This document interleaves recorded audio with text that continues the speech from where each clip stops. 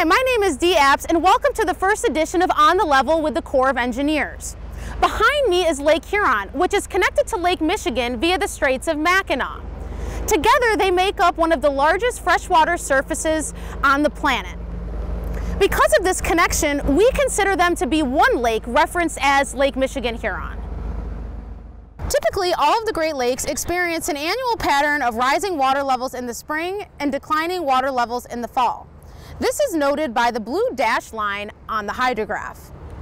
Dry conditions during the winter, spring, and early summer of this year have really impacted the typical annual pattern on Lake Michigan-Huron.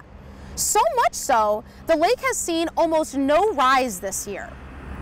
The red solid line depicts annual 2021 monthly mean levels and shows that January's level is the peak level for the year so far. Should it remain that way, it would be only the fourth time in the 100-plus year period of record that this has occurred after 1931, 1958, and 1987. Even with a return to wetter conditions in the region during late June and parts of July, our latest 6-month forecast shows Lake Michigan-Huron remaining well below its record-setting levels of a year ago, but above its long-term average.